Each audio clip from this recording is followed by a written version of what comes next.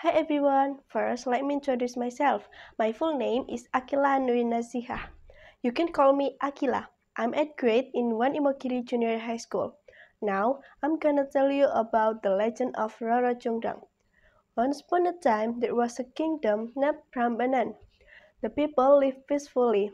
However, soon their happy lives were disturbed by Penguin Kingdom. The king Bandung Bondowoso wanted to occupy Prambanan.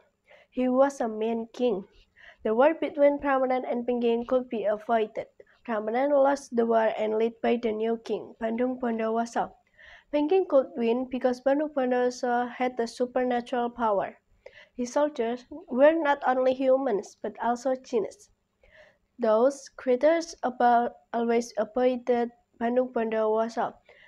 They always did whatever Bandung Bondowoso asked them to do. The king of Prambanan had a beautiful daughter. Her name was Roro Jongrang. Bandung Bondowoso fell in love with her and wanted to marry her.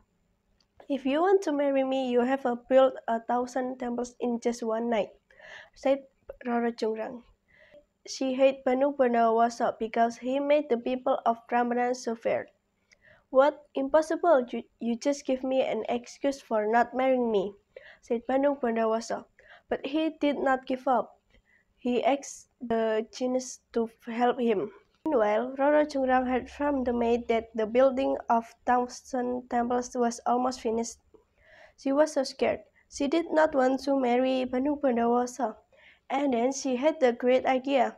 She asked all the maids to help her. "Please prepare a lot of straw and mortar. Come on, hurry up," said Roro Jongrang. All those maids were confused. They did not know why Roro Jongrang asked them to prepare a lot of straw and mortar in the middle of the night. "Listen, all those genies are building the temples, right? We have to stop them by burning a straw and make some noises by pounding the mortar.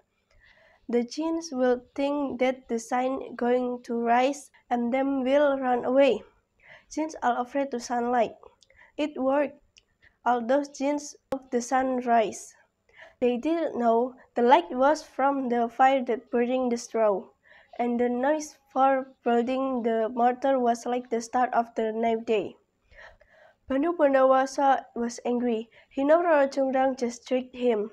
"You cannot fool me, Roro Jongrang. I already have 999 temples. I just need one more temple.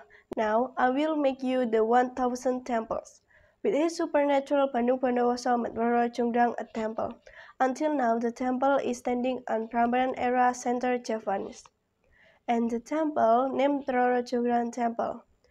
The moral message of the story of Roro Jongrang is, as a human being, we should avoid imposing our will on others, like what Bandung Bondowoso did to Roro Jongrang. And finally, learn to always keep promise and not cheat others. Thank you.